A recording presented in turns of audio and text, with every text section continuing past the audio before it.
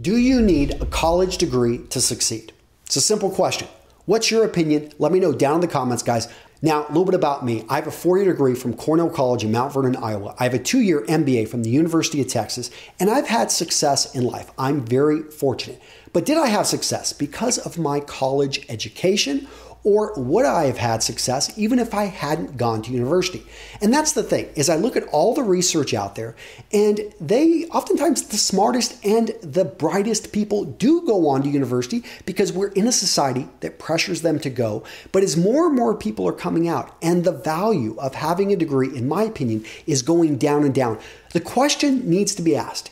Is it a prerequisite for success? Is it something that everyone needs to have a college degree? In this video, guys, I'm going to talk about 5 reasons why I think college is overrated for many people. Now, I know some of you guys are going to say, Antonio, for my profession, I'm a doctor, I'm a lawyer, I'm an engineer, I need to have a college degree. I need to have advanced studies. And in that case, yes, of course, go down that path. But I've got a friend, he works in construction, and he went to the same school as me, and did going to a liberal arts school help make him a better construction worker? I would have to argue, I'm not sure, because he's got a lot of student loan debt, which 20 years later, he's still paying off. The number one reason I think college is overrated is there's no guarantee that they are going to teach you how to think. When I see a college degree, someone comes and applies to work at my company, all I see is that that person for 4 years was able to attend class and regurgitate something back to a professor. That does not mean that they are smarter,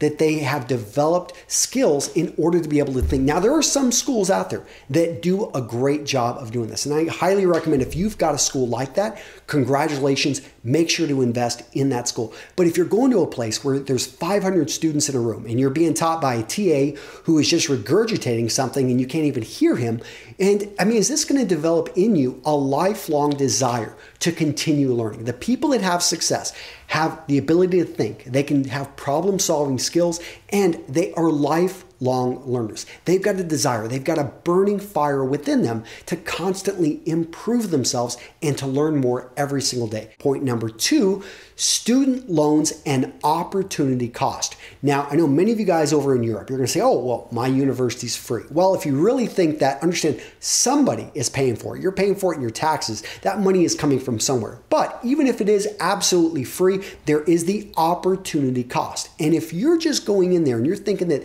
this time isn't valuable, that, I don't have any better place to be, you may want to look at your other options out there. You could be traveling the world. You could be out there doing an internship. You could be doing, going into a trade. You could be doing something that actually is paying you money. So there is an opportunity cost here. It isn't something like you've just got all this free time. You want to do what you can at this early point to invest and to spend money. And so this is the elephant in the room. Student loan debt.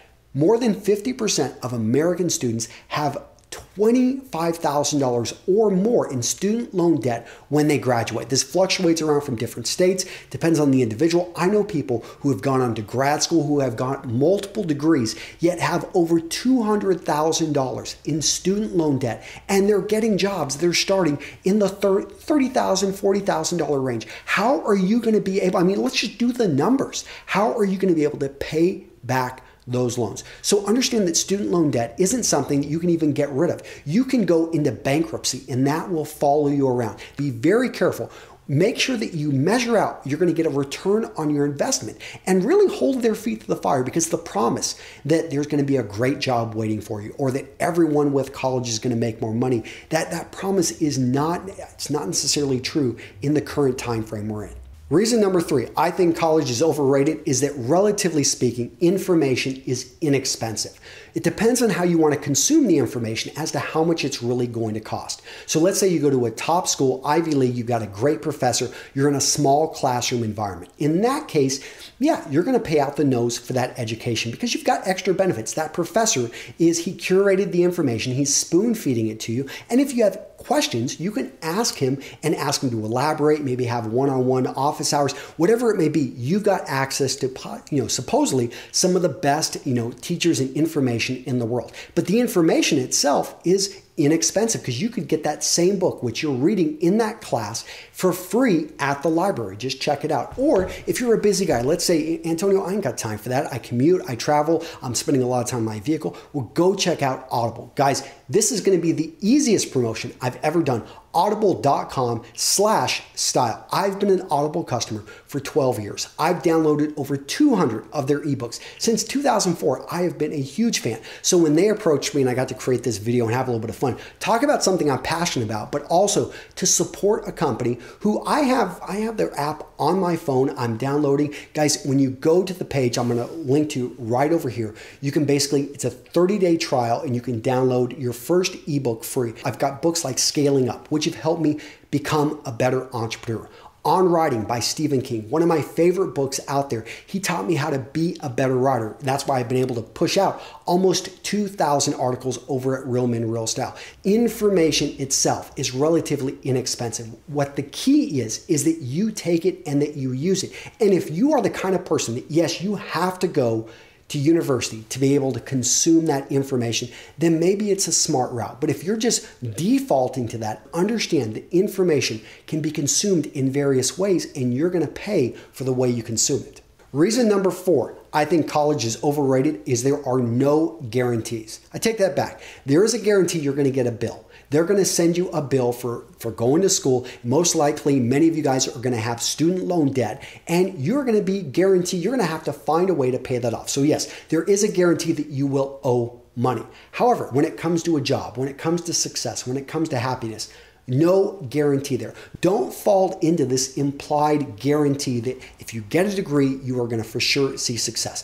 That may have been statistically more accurate 20, 30 years ago. Nowadays, I would say that, it's going to be it's a hard bet, and you really need to make the right decision for you. Reason number 5 is that it sells itself as a place where a man can find himself. Guys, this is a bunch of BS. And I'll tell you 2 reasons why. Number 1, if you're trying to find yourself at college by taking various classes, understand these classes are not reality. College is not the real world. It's a protected environment in which it's not even a reflection of the career path. So let's say you want to be an English teacher. Understand that teaching classes, that's not a reflection of what you'll be doing after you graduate. So if you don't like that English class, that doesn't mean you shouldn't be an English teacher or an English professor. It just simply means you don't like that English class. The second reason is that this is very expensive.